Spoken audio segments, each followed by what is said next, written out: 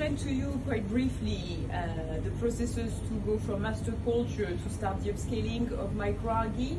So we have a couple incubators here which allows us to control the temperature, the aeration and the shaking of the cultures.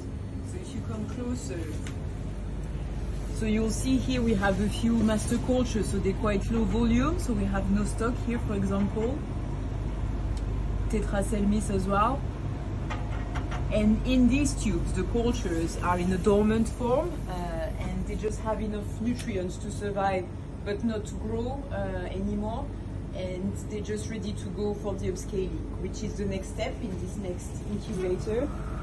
So these are really fresh new cultures of Chlorella vulgaris, Porphyridium purpureum and Senedesmus obliquus.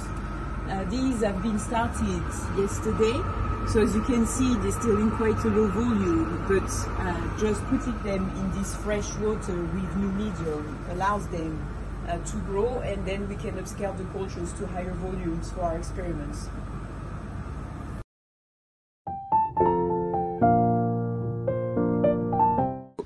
Hello, today I would like to show you our algal park of Swansea University. So we have several photobioreactors in our greenhouse because weather here is not really warm, so we need to keep it in a glass house. And several facilities were purchased by project development. Some of them was ERDF and some of them is Interreg. Okay, so welcome. We'll start with the oldest photobioreactors. We have them built by company was called Varicon Aqua Solution. We have several kits from this company. It's 800 liters system with artificial light, and now in the system you can see two species, one red and one green. So this red one is Porphyridium purpureum, and we grow in this species for pigments and hexapolysaccharides as well. So pigments is phycoerythrin, what is really good for medical research. And in this photobioreactor we have another marine species was called Tetraselmis. And Tetraselmis is really rich on omega oil, and also we testing system with this quite new species for us.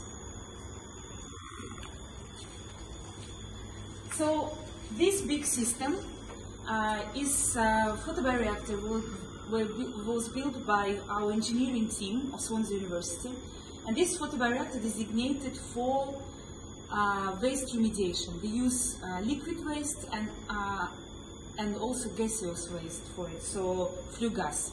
At the moment the system is empty, but we're preparing for new trial to start very soon. Usually we grow Chlorella or Senedesmus.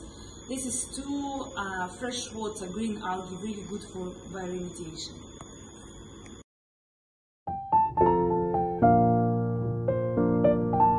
A new system we have relatively recently in our facilities is called PhycoFlow.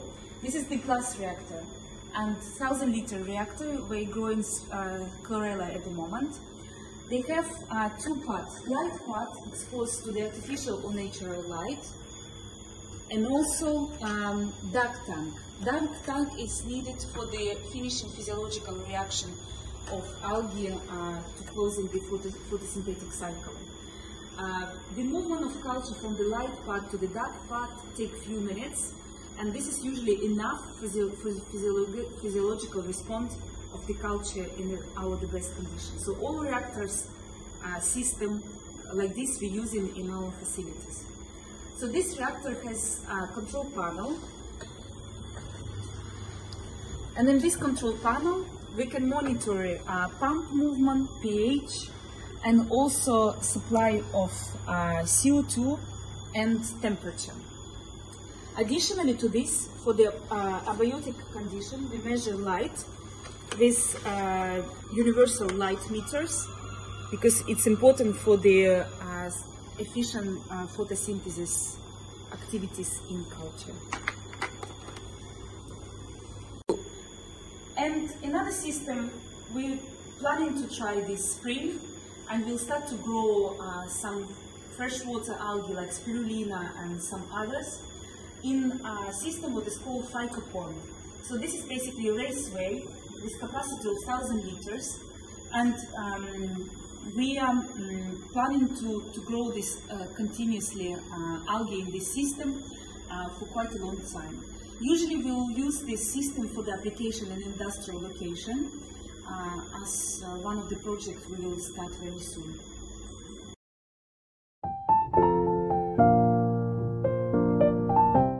So when culture reach certain concentration and we need to start harvesting, microalgal culture is lots of water. And the first step for the downstream processing is need to be dewatering of the culture. For this purpose and this setup, we use membrane filtration rig with 0.2 micron size of membrane. This membrane as a cartridge placed in here, and water going through it with culture, separated from the solid part and liquid part. We also use this machine for the pre-treatment of water, seawater and fresh water. And because we use natural seawater as well, so it's important to filter it before it goes to photobioreactor to avoid contamination and bacterial growth. And it's really successful.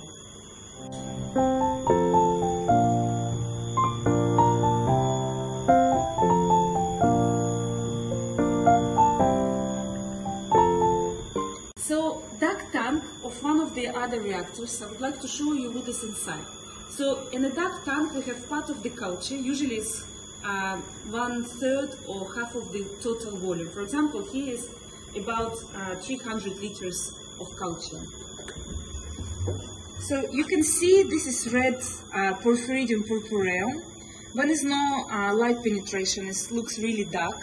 But when in tubes we can see it, it could be not that dark, but cultures need this dark tank to finish their physiological reaction.